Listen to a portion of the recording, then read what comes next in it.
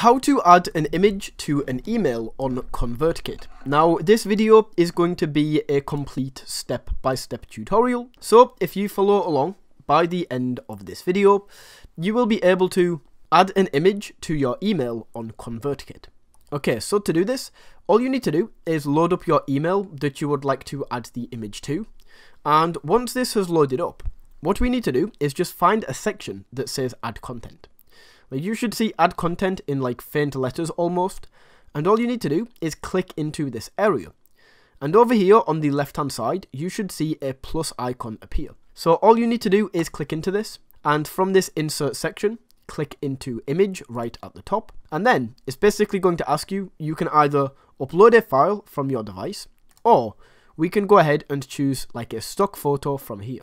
So I will just go, you know what, I'll choose a stock photo and add in this. This looks pretty cool. Add this in. And then as you can see, just like that, that is how you can add an image to ConvertKit. Thank you for watching.